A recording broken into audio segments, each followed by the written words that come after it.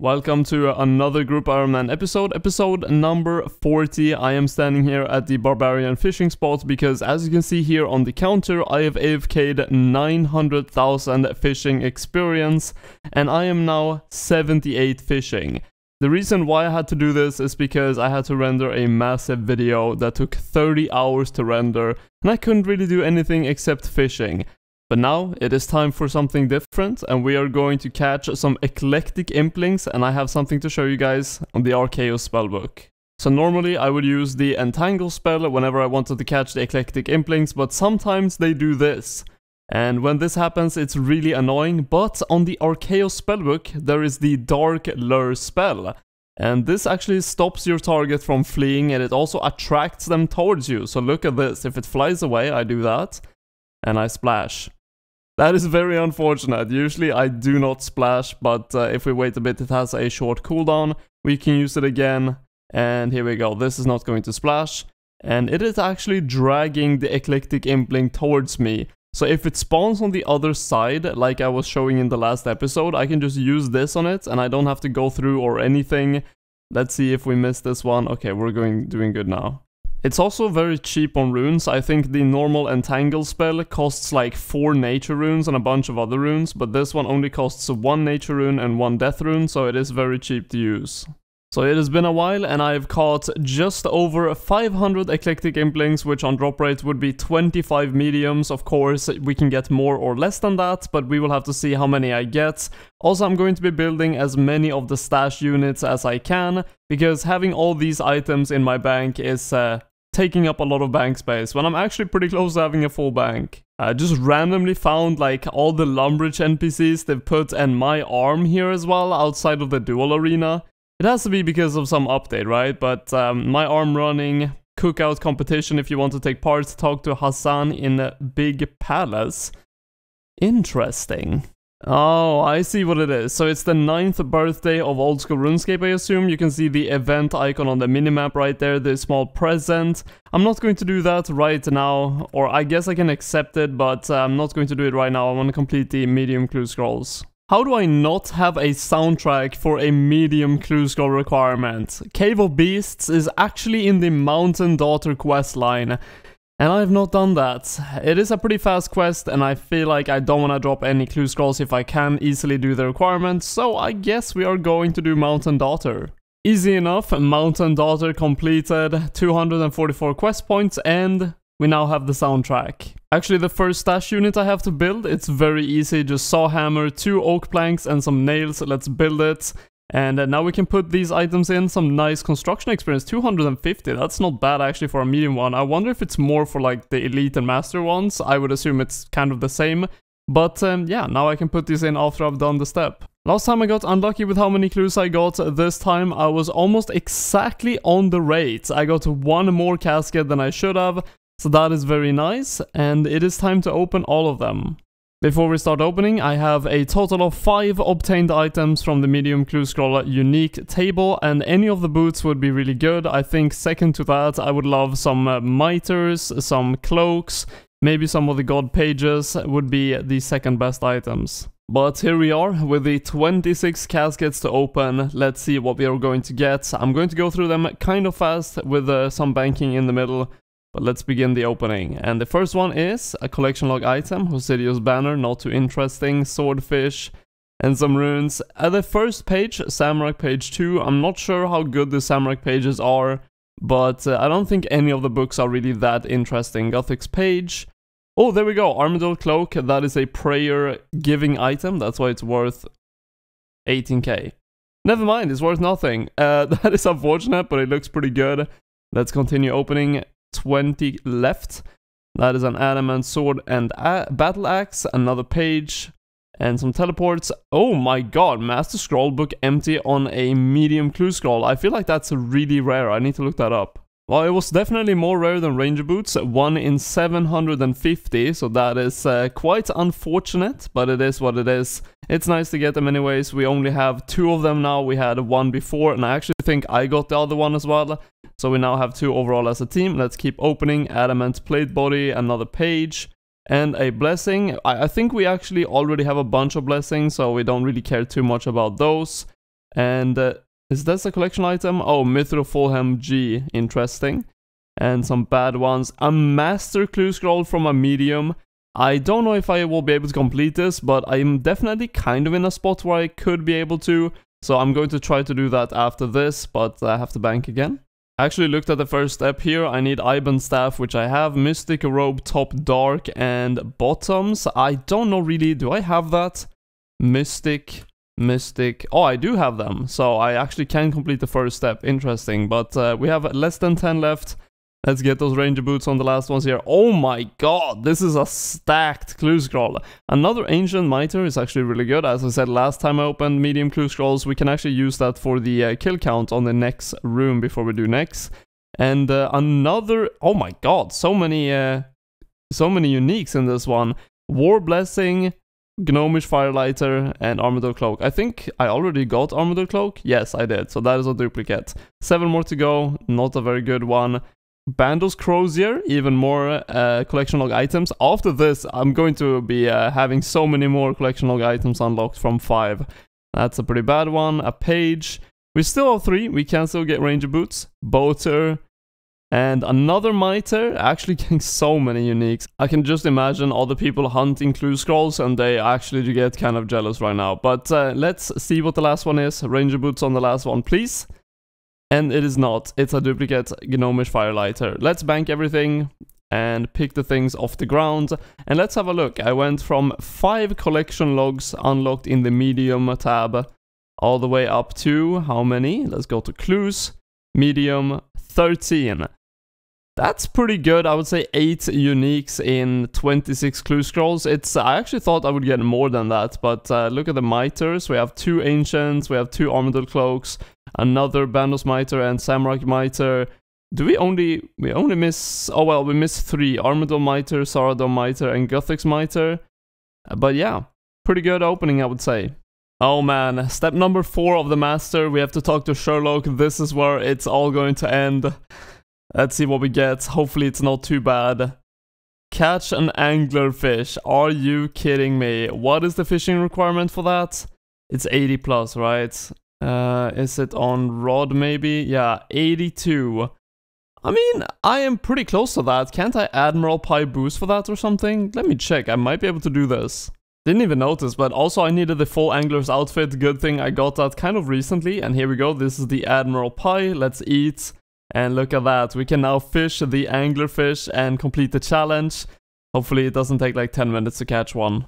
Gnome Child Puzzle, and it actually could be the last step. I'm on step number 7 now, and it's 6 to 9 steps on a master clue scroll.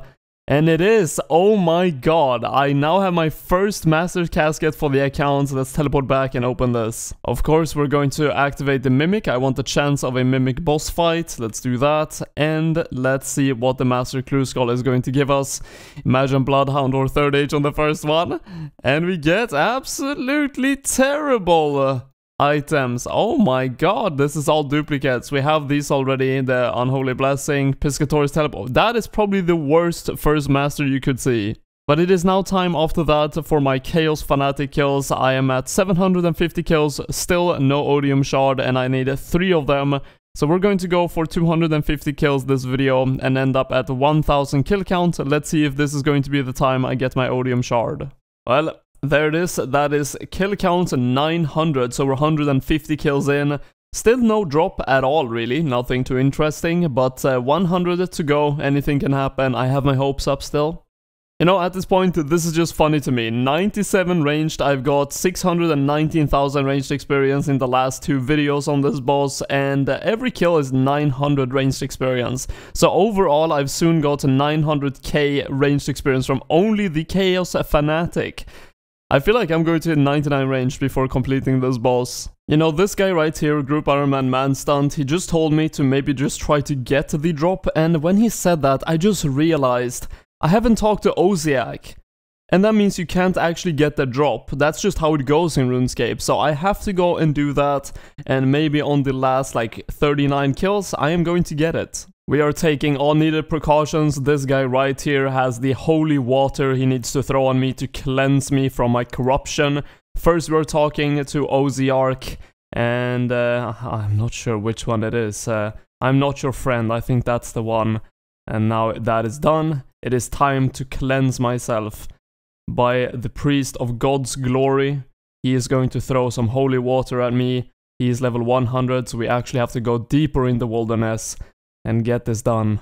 We have arrived at the point. It is now time for me to be cleansed. It is time. Go ahead, priest. I am now cleansed, and he has a skull above his head to show that. It is time to get the odium shard, boys. 998 KC. I got steel arrows. That is on the rare drop table. I do not have a ring of wealth on. That's a 1 in 2000. 1 in 2000. Odium shard is 1 in 256. Actually going to look pretty good in the chat. This is going to be kill number 1000, the 4-digit number. Still no odium shard. I feel like I have to kind of show my collection log every time because I feel like this is just unrealistic. Like 1000 kills, 2 pets, 3 malediction shards. I'm actually unlucky on the malediction shards as well. I'm on the drop rate for having 1 pet, so I'm lucky on that. And of course the odium shard. I am now 4 times the drop rate. Let's see if we can get 2k with that one.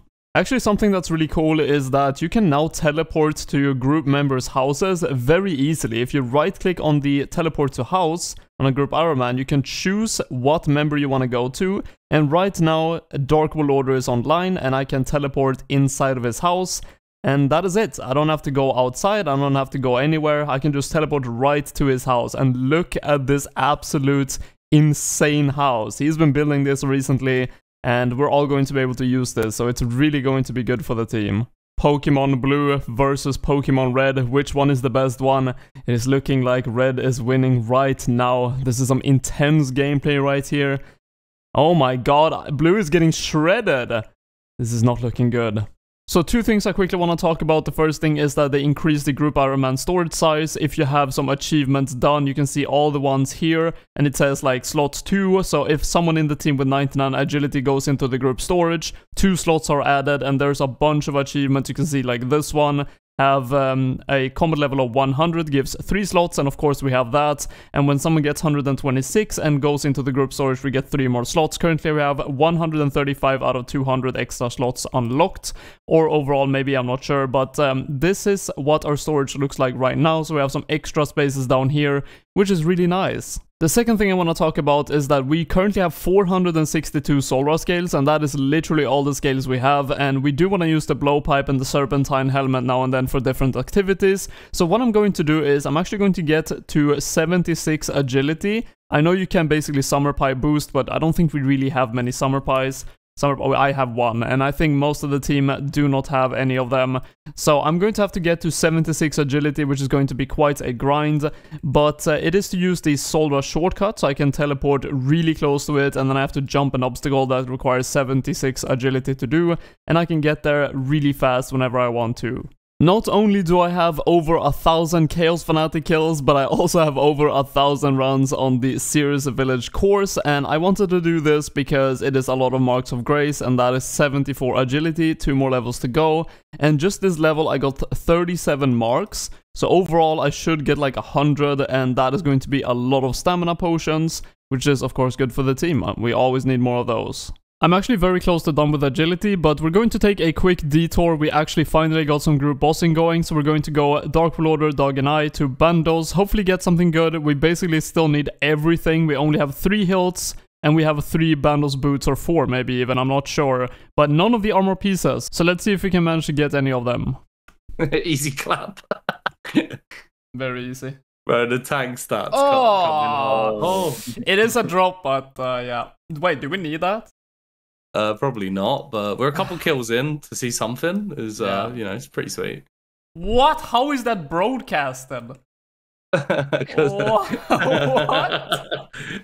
I left. You know, remember that time we put our broadcast on? Yeah, for the clues. For the clues. No. I've never changed it. Like I was like, we got something. Oh, it's the source.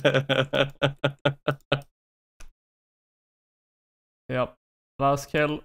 Has to be something here. Oh my god. It's a Yeah, I thought broadcast. And that was about it. We did not really get anything too interesting. We did like 50 kills overall, but this is 1,460 laps on the agility course for 76 agility.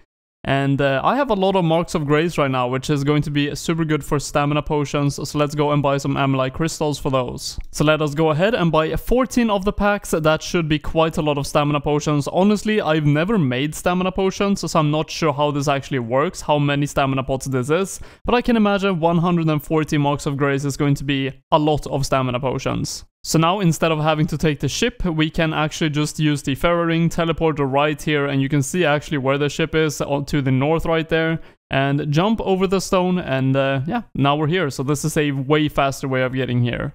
I'm only like 4 kills in, and I realized my Ring of Suffering has like 200 charges left in it for recoils, so I actually got gifted a while ago a lot of sapphire rings by, I think it was Max Nick. And so I might as well just enchant some of them and get some charges. Adding 154 of them, and now we have almost 6.5k, so that's going to be enough for a very long time. I did not expect to get this lucky with Solandra teleports. I started with 0 and I have 18 now, I guess 17 after using that one. So I haven't really been forced to use the actual shortcut that I trained so much agility for, but it's nice to have. You're not always going to have Solandra teleports, I guess, because I ran out last time, but this time I'm lucky, which is very nice. And here we go, this is kill number 300 for the account overall, and it's kind of funny, I completed all the uniques on 69 kill count on this boss, but since then I've got 0 uniques. So I guess I'm paying for that insane luck that I got at the beginning of the account. And that is kill number 50 on the counter, you can see right there, and almost exactly on the dot 10,000 scales, which means I'm getting almost exactly 200 scales per kill, which is not that bad, but also in these 10,000 I've gained, I've probably used like 3,500, 4,000 scales, so I do use some with the Serpentine Helmet and the Trident. If I would use a Blowpipe, that would be even worse, but I have the Bofardina luckily, which is super nice. But I'm probably going to stop the video here. I'm going to keep doing some Solra, begin the next video with quite a couple of kills, and I hope you guys did enjoy it. And also I'm going to keep going on the Chaos Fanatic grind and the Medium Clue grind. It's just something I'm passively going to keep working on. Also, by the way, I am actually almost top 1000 on the Chaos Fanatic kill count. If we actually go here to the side, and that is a bot I actually reported on the top right there. Check the stats. But here we go. I have 1000 KZ and I'm ranked 1211. So if I keep going a bit more, I am going to be the top 1000 Chaos Fanatic killer with no Odium Shard. Maybe I'll get it soon. But for now, I hope you guys did enjoy the video. Leave a like if you did, subscribe if you want to see the future uploads, and I will see you in the next one. See ya.